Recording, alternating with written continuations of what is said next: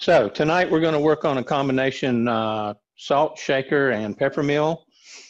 And the bottom half is pretty much a basic peppermill. Can everybody see that?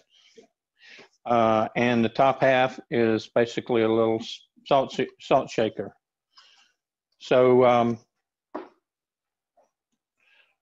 it's pretty much a traditional peppermill kind of project, but a little bit of difference here. First I've seen of this particular design, but Joe showed it to me 2 or 3 weeks ago. So I guess the first thing that concerned me about this is that you have a fixed ratio of 4 inches to the base to 2 inches to the top. And it makes for a little bit of a challenge getting a nice balance in the shape. And the first one I made, my wife said it looked like Mrs. Butterworth. So I just put some pieces on the lathe and turned them, and they didn't turn out very well. So I finally wound up making a sketch. And usually if you do that, you'll come up with something that looks pretty well. But for those of you interested in changing that up, one way around that is to shorten the top by a certain amount and then lengthen the bottom by that same amount. You are fixed by this 6-inch shaft here for the overall length. But if you do that, you have to shorten this piece here by the same amount you shorten the top. And this just basically creates a compartment for the salt. So that's one way to get around that problem. The other way is actually to go get you a longer shaft. I know that they sell these at Penn State for 8-inch peppermills or 10-inch peppermills, whatever. And you can just increase the length by whatever you want to get the longer shaft, and you're good to go. So you do have some design options there. I'm going to stick with the basic plan tonight. So I'm going to put these aside. Now our blanks. John, if you can bring up that first picture, or you might be able to see them here. We have for the top, we have a 2-inch blank. And for the base, we have a 4-inch blank. And each one of those has a 1 1/16 hole drilled through. Yeah, just hold them over that piece of paper. Right here? Yeah. So each has a 1 1/16 hole bored through, and the top has a 1 1/2-inch counter bore, 1/4 inch deep. The base will have also a bore through and 1 1/2-inch counter bores on either side, the bottom being 3/8 and the top 1/4. So there's a couple of ways you can do this. You can cut your blanks to size, as I did here, or you can cut them a little long to put tendons on them, and so you can do your facing. And if you're going to bore in the lathe, some people are more comfortable doing that. Or you can bore them on a drill press. That's the way I did this one in particular. I just have a vise at home, and I put a sacrificial block under it and just bored it straight through. So either way works. I found it easy in my setup just to do it on my drill press, but tonight we're going to do it on the lathe here just to show you a different way of doing it. Like I said, I already did this top piece to save a little bit of time, so we're going to work on the base tonight. You want me to bring up those papers while you're getting this set up? If you just want to show the blanks.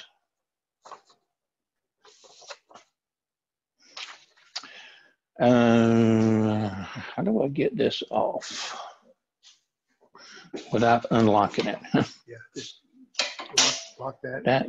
Yeah. There you go. There you go.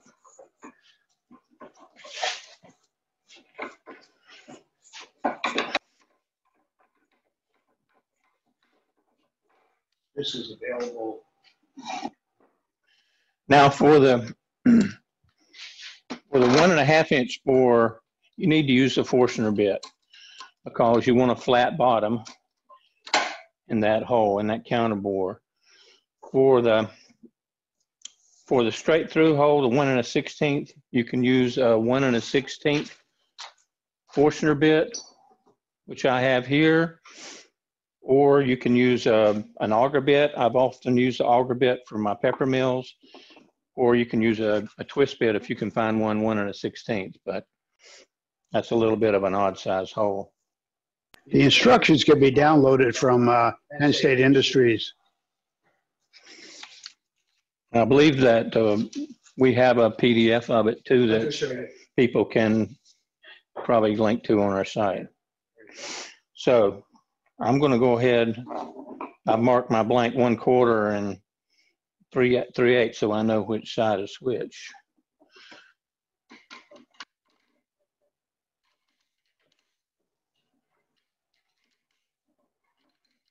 This is one of those backwards chucks. Yes, it is.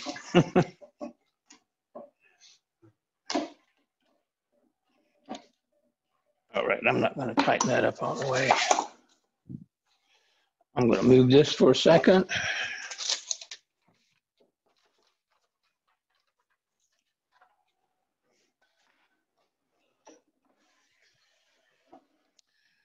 I always like to bring up my center when I'm going to do a boring operation.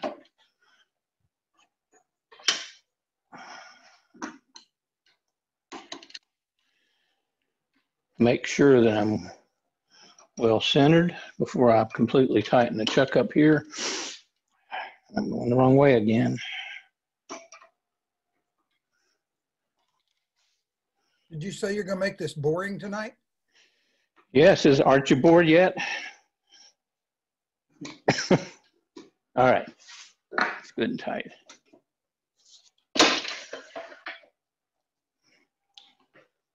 Now my pieces are cut to length, so I don't have to worry about sizing the hole differently. So we're gonna put a chuck here in the tailstock.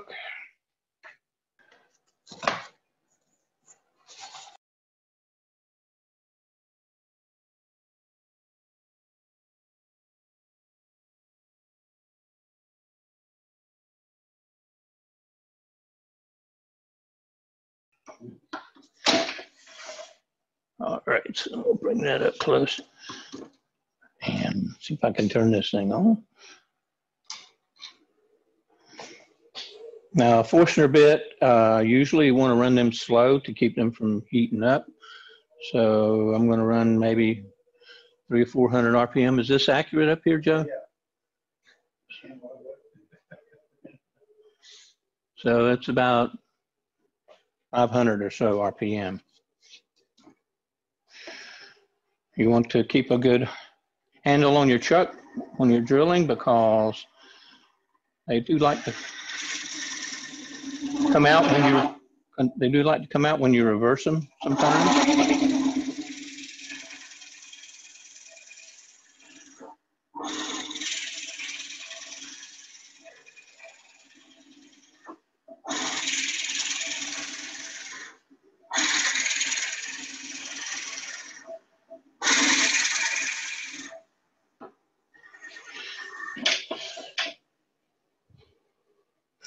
Not real critical on the depth as long as you do get the minimum.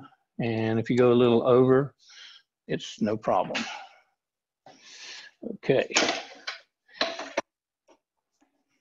Again, if you're boring 2 holes, you want to do the big one first because it leaves a center there in for you for the second hole.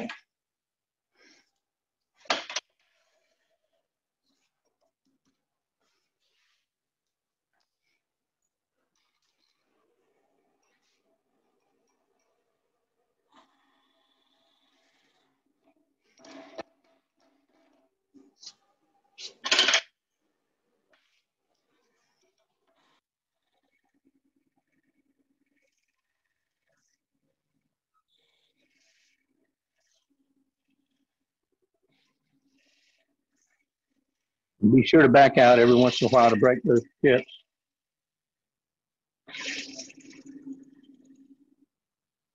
If you get chips stuck in there, they will lock your bit right down.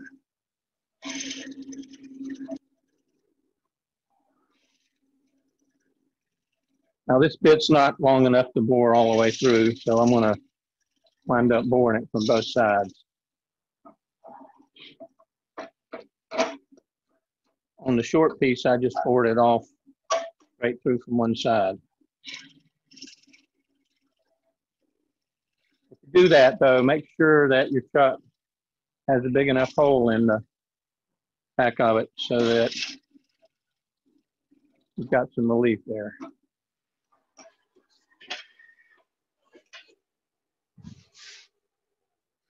I like the way that stops.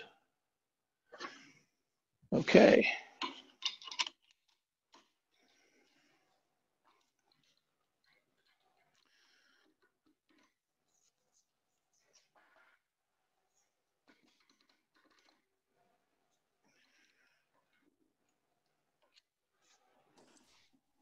Dave, could you have used an extension to go all the way through from one side? Yes, I have an extension for this 1 1/16 that I used to use making longer, 8-inch or 10-inch peppermills. So that is a good way to do it if you want to, if you have a longer base piece or you just want to try to bore it from one side. But I would actually recommend boring from both sides because in the first place, you got to put a counterbore on the other side on this one.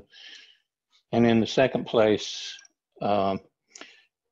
it's going to walk a little bit, even though you're boring it on a lathe.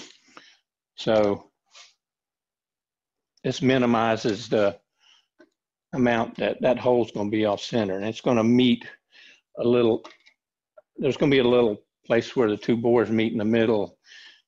But that's not close to any of the pieces that have to be concentric, so it's really not an issue. So I brought my center up again just to make sure that that chucking is centered up good. You don't have to do that, but I always like to do it.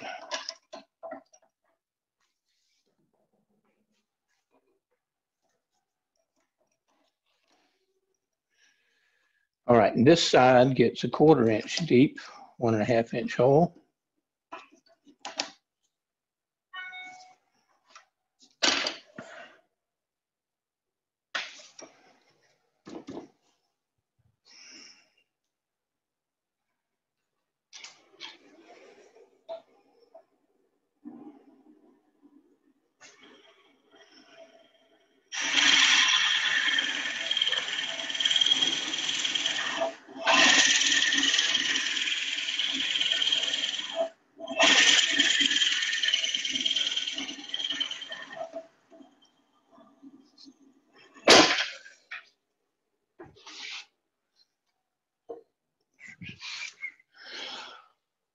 That's a new bit. That's why that cuts so nicely.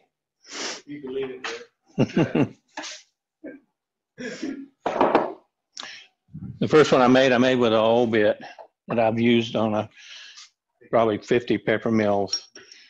And it was so hot when I finished, I couldn't touch it. And this one's hot too. You basically just burn your way through. Yeah. And I've tried sharpening them, and sometimes that works, and sometimes after a while, it's just time to throw in the towel and buy a new one. That's about the case on this one.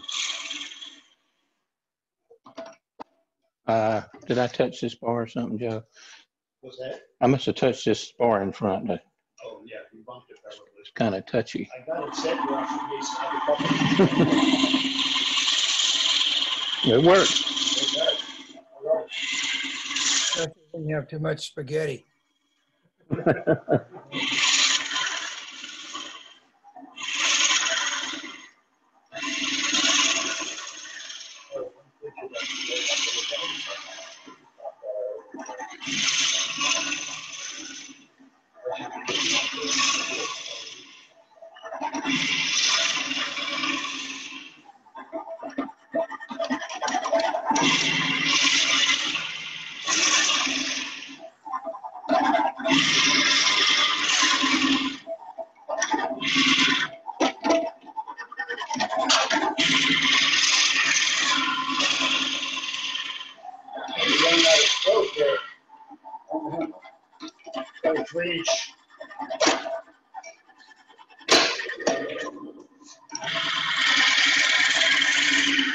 Here she goes.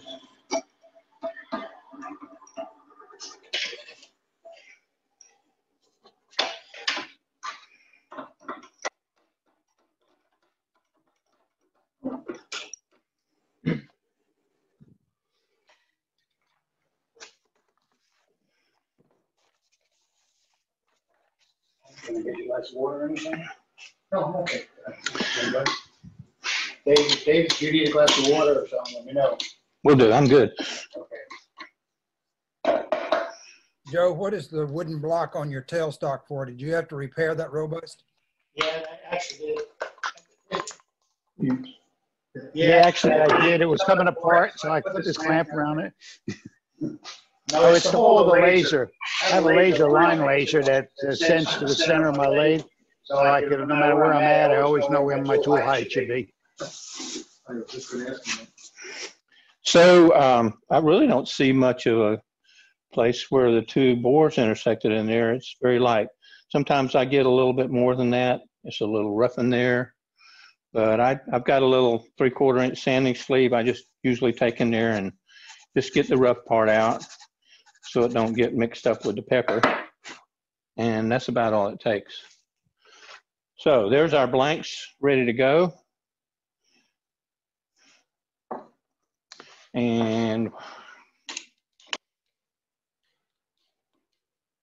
let's see. You have. Open the jaws up a little bit and then put your tool in there. Okie doke.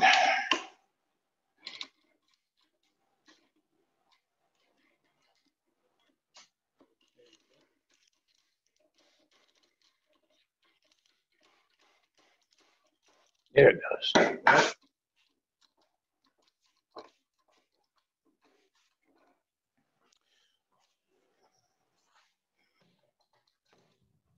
Just put that in my truck. That's a nice jaws. That's the reason I bored mine on my lathe, because my jaws won't chuck a 2 3/4 piece. So I could have put it between centers and turned it around, but that was just the easy way for me to do it. Like all things in wood turning, there's more than one way to do it. So if you look at the plans, look on that second page. Can you bring that up, Yeah. John? What they recommend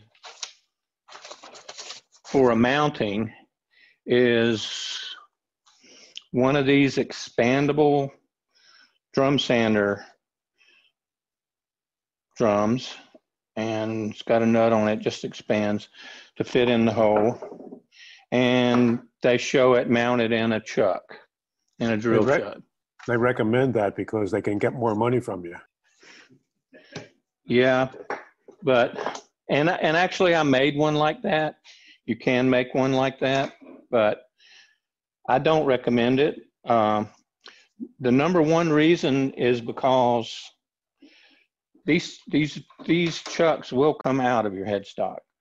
If you don't have a threaded hole in the bottom of your drill chuck that you can run through the headstock and lock down with a drawbar, you don't need to be putting a chuck in your headstock.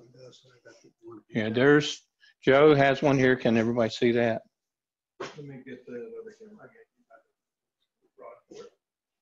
All right. Can you see that?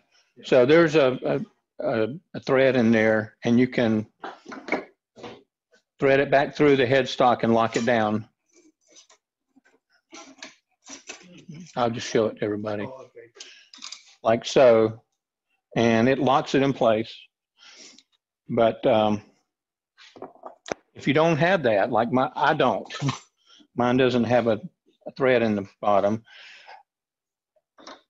and you put this in here and you start turning on it without something to hold it in there, any vibration from the cut will shake this loose. And I know that by experience. So the way I did it on the headstock, it's long enough. This thing is long enough that you can get your center, your cone center in here on this part, and you can hold it in with the center. So that works. That's the way I did that. On the tailstock, I mean, on the headpiece, it's so short that there's no room hardly for the center to get in there to hold it. So the way I did it there, I didn't use the center to center the blank. I just used the center against this surface here just to hold the chuck in place. And that's why my center's a little flat on the end there. But you have to do, if you're going to use this technique with the expanding arbor, you really should be very careful with that. I don't recommend it. What we're going to do, Joe showed me a little expanding arbor he made, so, or a jam chuck if you want to call it that. So I made one myself to fit my stuff. And basically, it's just a piece of maple that's been turned to very snugly fit, so there's no play in there. And then I have a screw, I cut slots. Let me unlock this thing again. I cut slots in at 90 degrees, and I put a screw in there, a flathead screw with a taper on it. So I can put my part in there. It shoulders against the shoulder right there. And when I tighten it up with the screwdriver, it's good and snug. That's cheaper than Penn State's option. Yeah. The shipping was quicker too. Yeah. So if you're going to make a few of these, it's well worth your time to turn your pieces like that. So since I've got it up there, let's go ahead and work on that. With this piece, it's so short, I'm not going to use the center.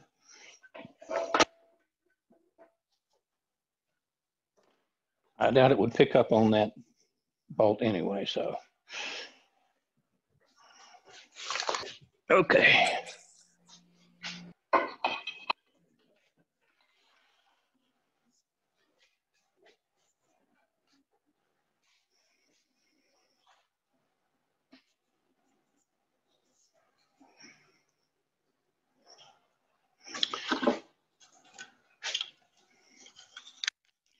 Nobody called me down for not having my safety glasses on yet. We were going to. All right. I noticed you don't have a mask. It's behind me. And actually, I do wear a mask when I'm roughing. I guess you can still hear me now.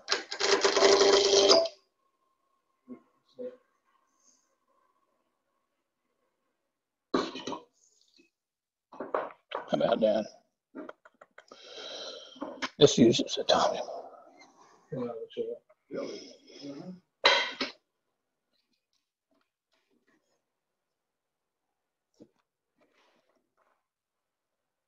Oh, we can't should do that.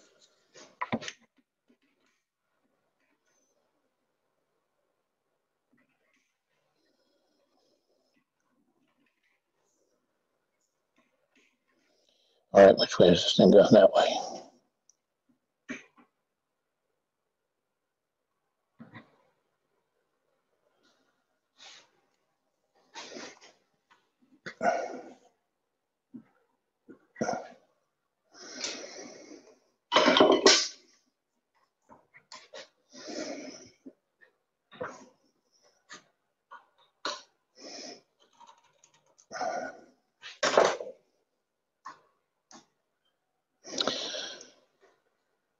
Well, that can slip a little bit, so if it catches on me again, it.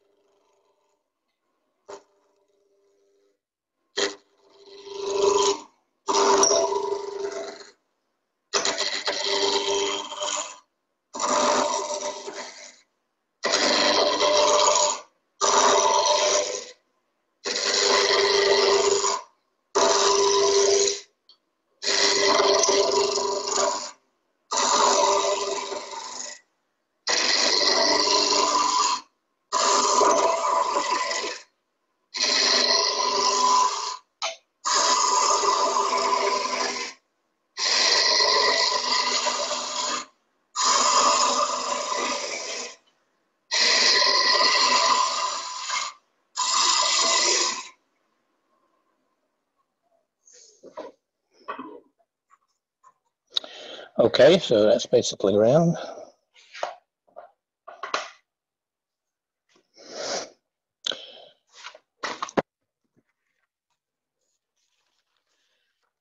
Well, I like to work to a sketch, and I think there's a sketch on the that John can show you also. Like I said, my first try at this just by putting it on a lathe and turning it really didn't turn out very pretty. So I sketched something out that I thought would have some balance to it. And what I like to do with my sketches, and these are just hand sketches, is on the right side I put the major diameters, and on the left side I put me a position number that marks the position. So on my top, I've got 3/4 of an inch down. I want a large bead, if you want to call it that, and at 2 1/4 inch diameter. And then near the base, I'm going to go with a 2-inch diameter, about 1/4 in. So just going to mark those real quick.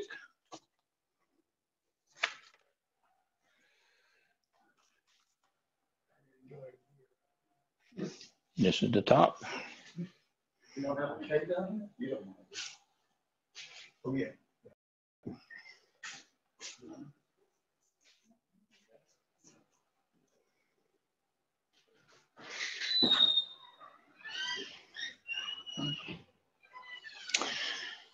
And 2 1/4.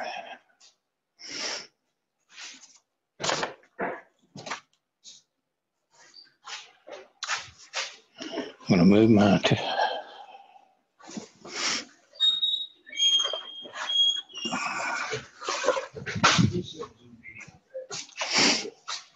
so this ends near the top is going to be at 2 1/4, and down here it's going to be 2.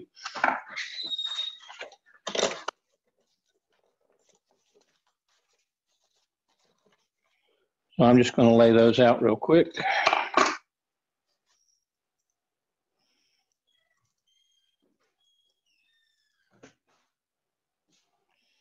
And I usually give myself a 32nd to a 16th of an inch.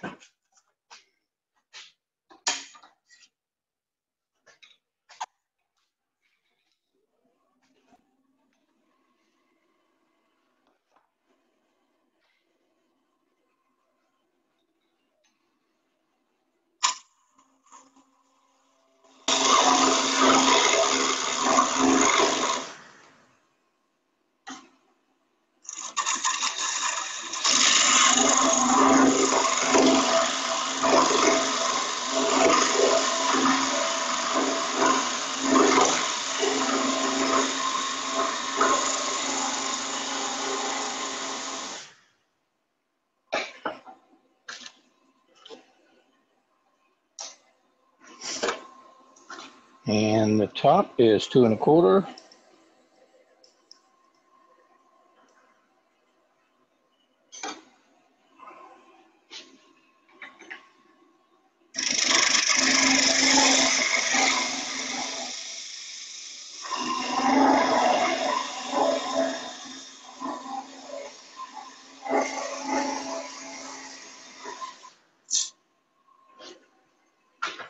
Now I'm using a Bedan here because it's a very efficient way to remove a lot of material.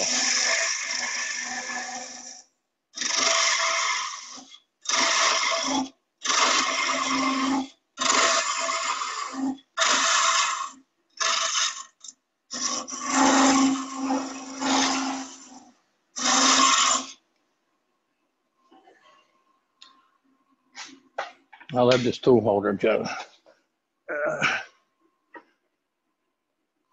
That I could take home with me.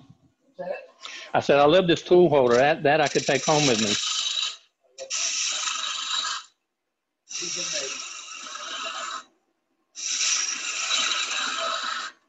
So I'm just smoothing out the surfaces a little bit,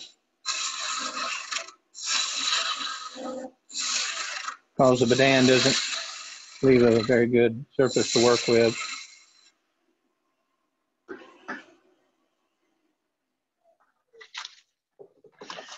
Generally, I use a a digital caliber. You really don't need to be this close, but gives me an idea that I'm where I need to be. All right, so now I can lay out 1/4 inch from this end.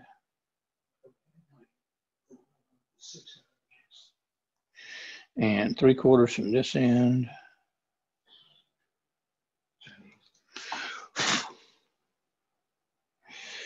And 9/16.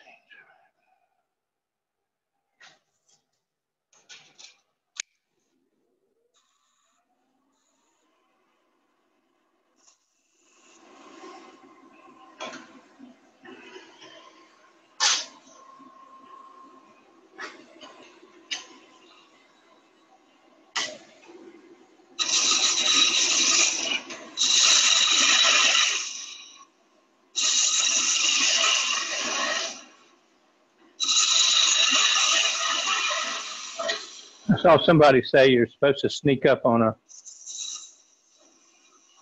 feed, so that's what I'm doing here.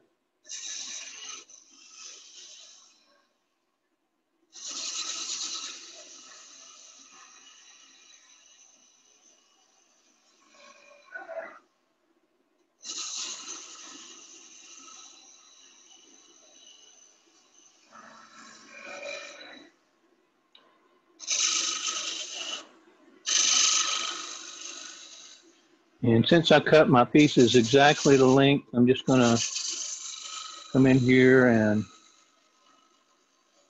smooth that on around. This is kind of cheating, but it works for me.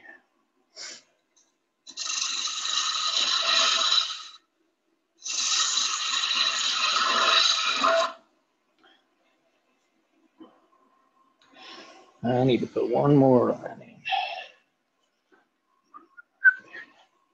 There's it.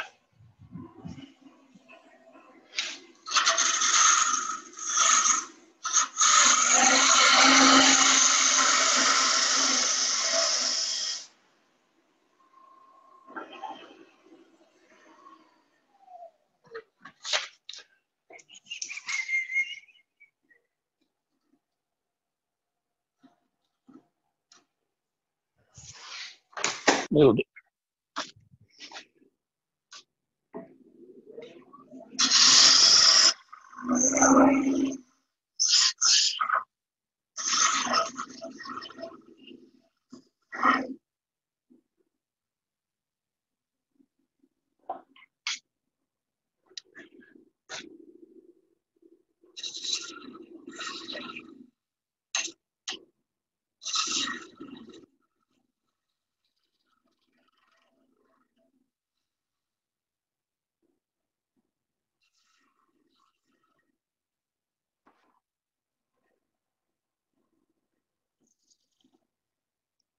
I want to come down to about 1.5 right there.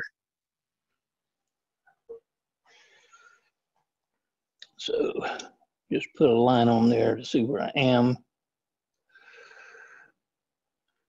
And that's just a little much.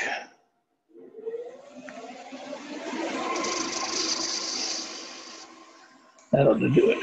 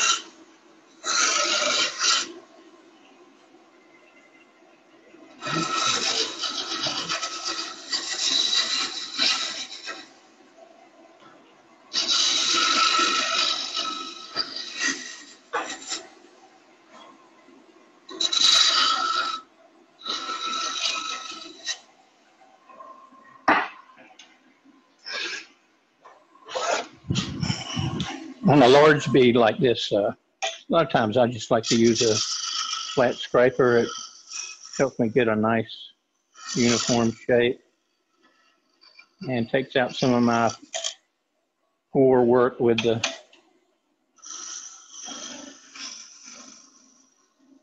gouge. Did you leave your skew at home? You know, Gary, I have been practicing with the skew, but I'm not good enough to use it on a demo yet.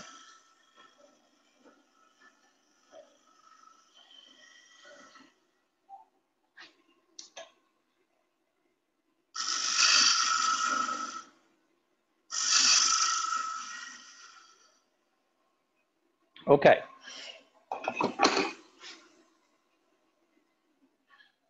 So basically that's our top.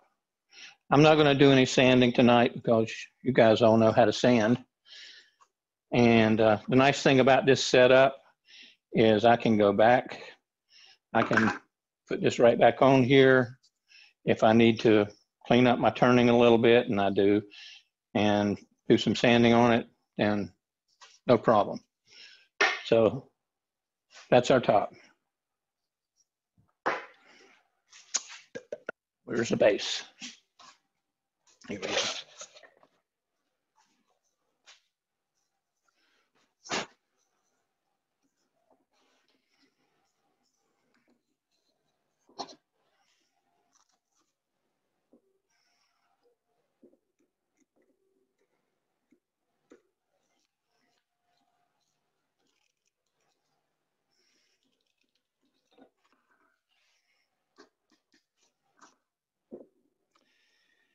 The other two pieces I made, one was walnut and the other was canary wood. I could barely turn it on that jam chuck. And this is cherry and it's a little loose.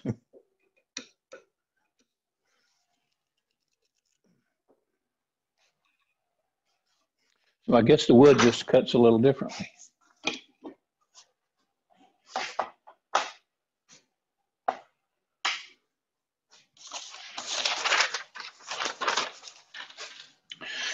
All right, on this piece, because it overhangs my jam chuck a little bit, I'm going to use my center. This comb center.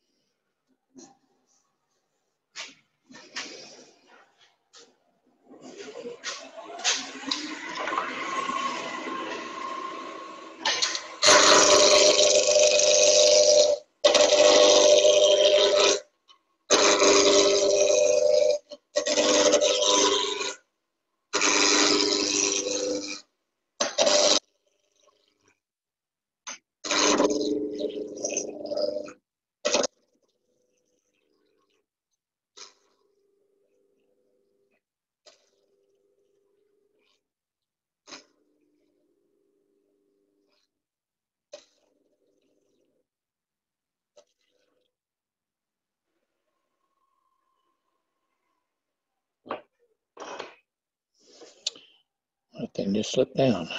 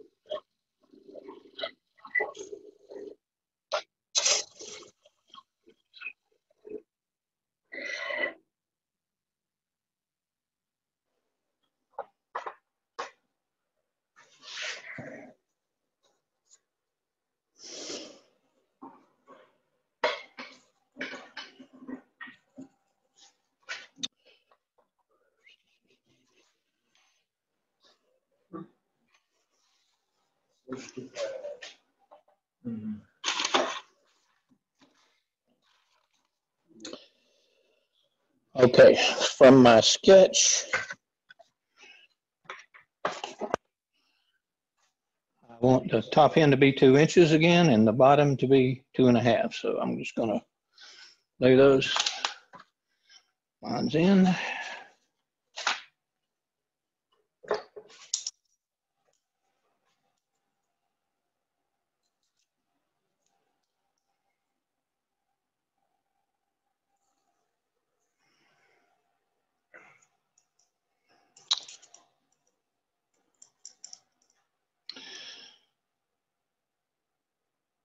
Measure twice, cut once.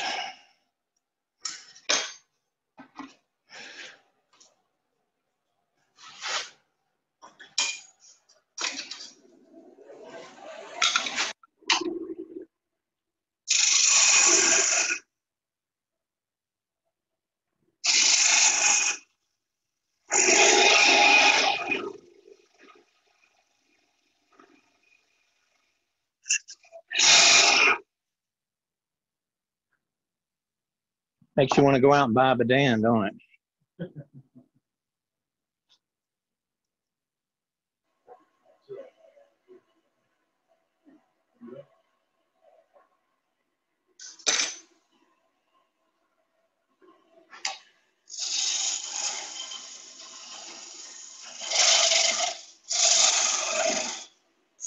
Already there.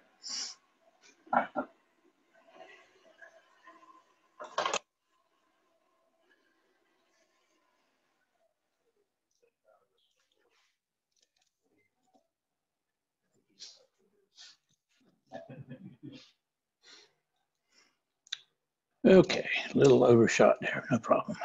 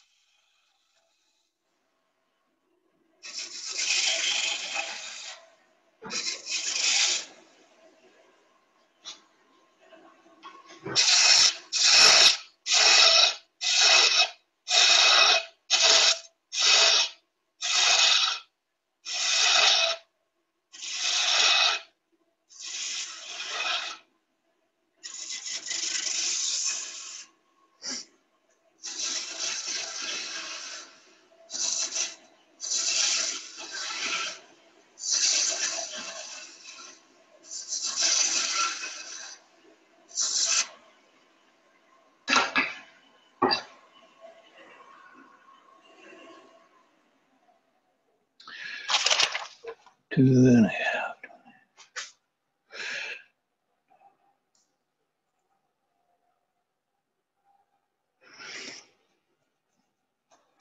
Again, laying out my key features and 1/4 inch.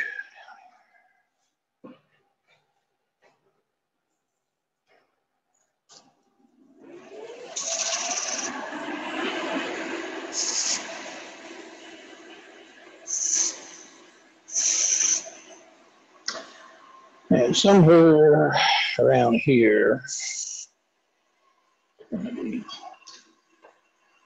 1.5.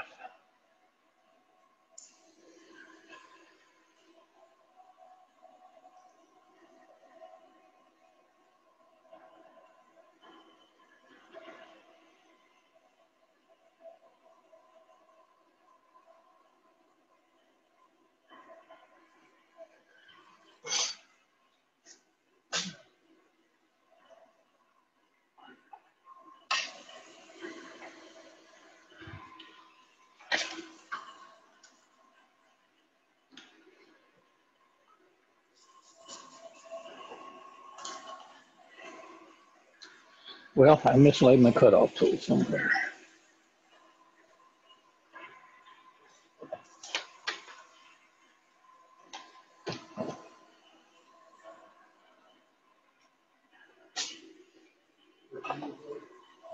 I got it.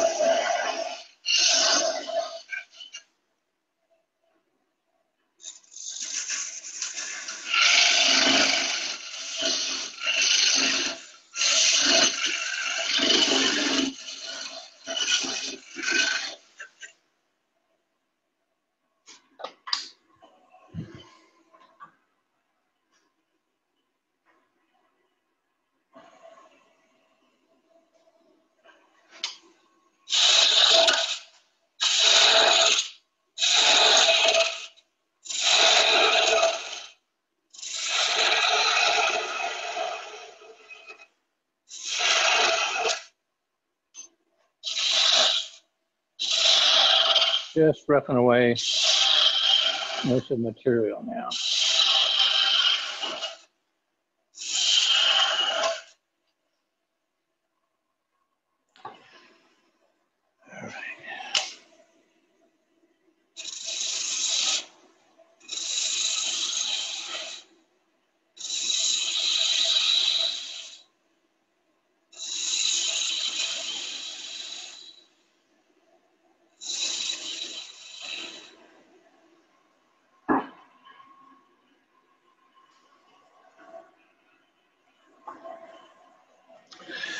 All right.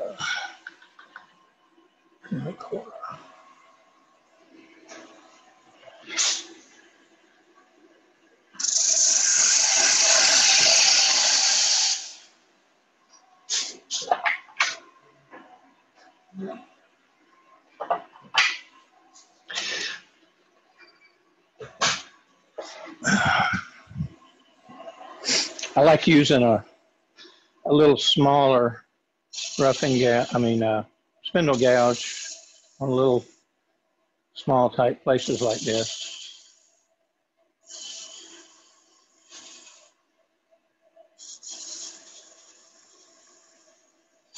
Oop.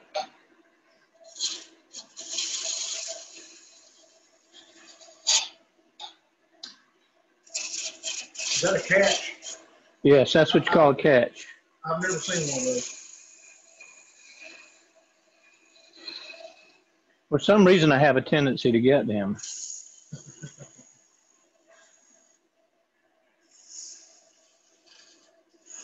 Where you get your wood.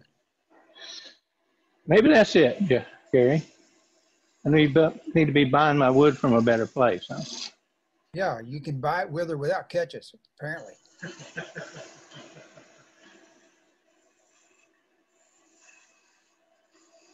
Next time we go up to Wall, we'll get some without catches.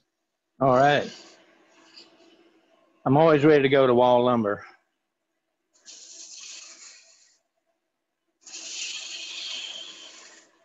Let's see if I got all my catch out. Yep. A little bit right there.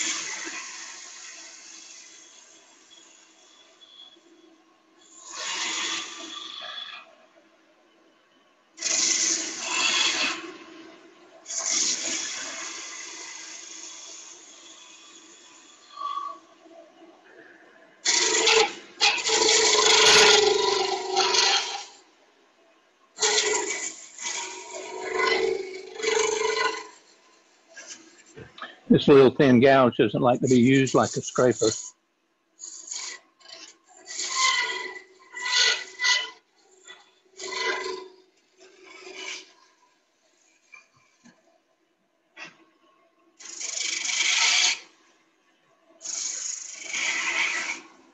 All right.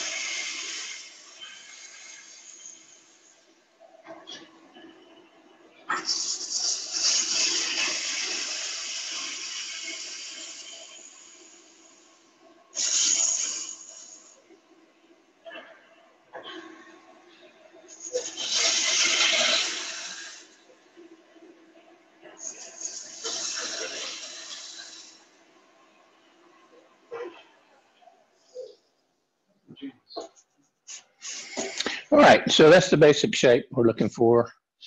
Again, I'm not going to spend the time to try to get it perfect tonight because I can do that at home. So that's the essence of making the base.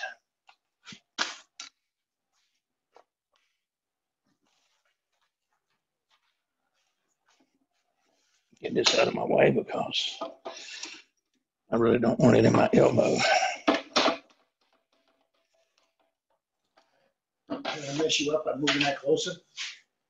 Sorry? Did I mess you up by moving you too right closer? Oh, no, no. You know, she said your tool. You can take it. Okay, so here we have our top and bottom. Can we see that? Let me get her over the truck. Sorry, Get over the truck. here? Yeah. Okay. So now all we have to do is sand that, put some finish on it, and I'll walk you real quick through the assembly process.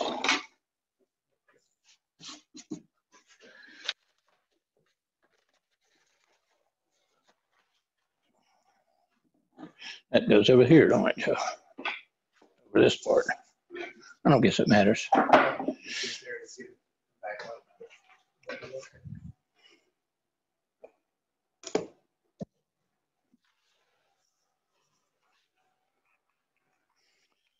So this one I just have loosely assembled.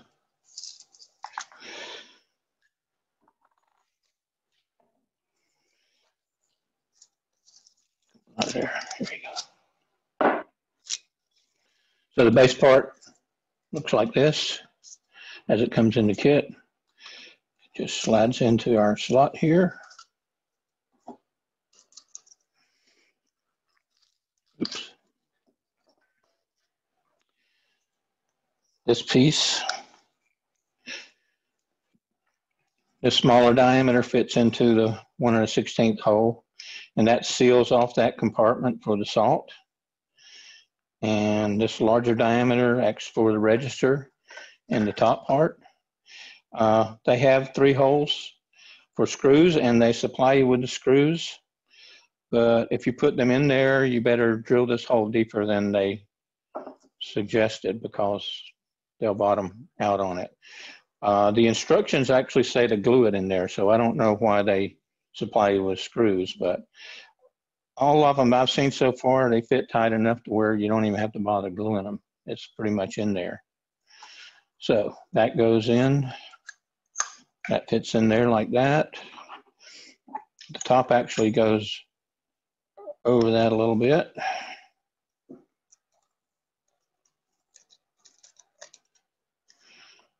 I like to push it with my finger, gauge it.